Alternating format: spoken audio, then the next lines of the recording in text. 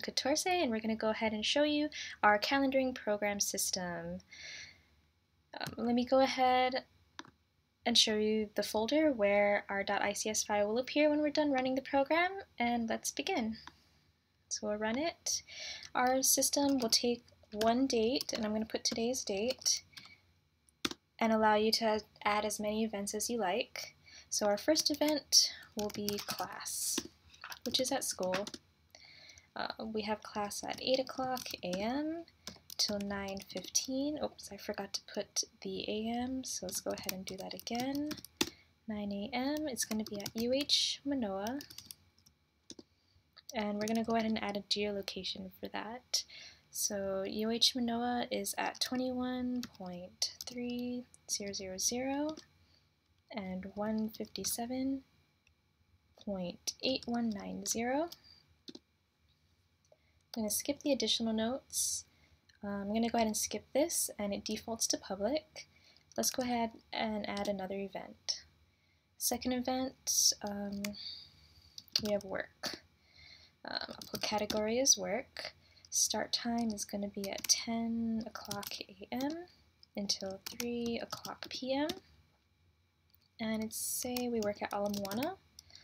So I'll go ahead and put that for our place and add a geolocation, and Ala Moana is going to be at 21.2910 and 157.8435.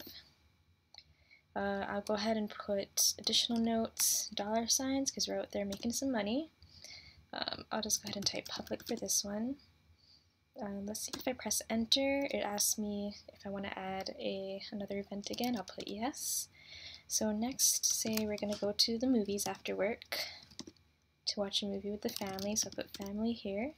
6 o'clock movie, nothing too late, got school the next day. Maybe until 7:30 p.m.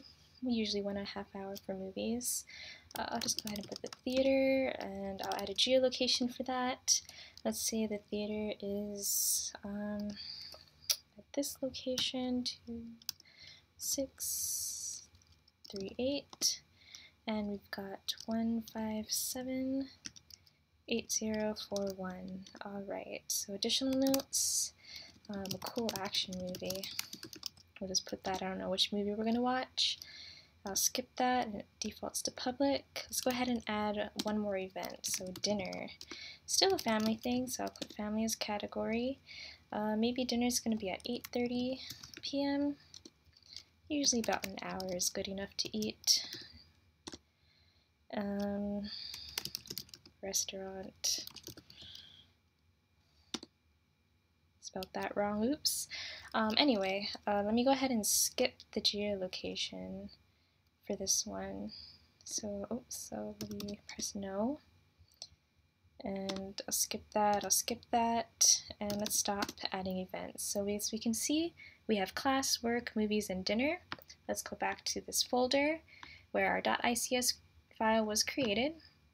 Let's take a quick peek using Text Wrangler to see what's in there, and close that out. Let's open it up in the calendar and add it to our 314 calendar. So as you can see, on April 28th, it adds all of our events. So let's look at it by the day. So class, we have our great circle distance added in there from class to work. And then at work, we have work to the movies, a great circle distance added.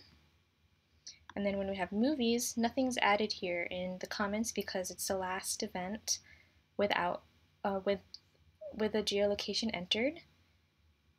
And then dinner, we didn't add anything, so there's nothing there. And that is our calendar system. Thank you.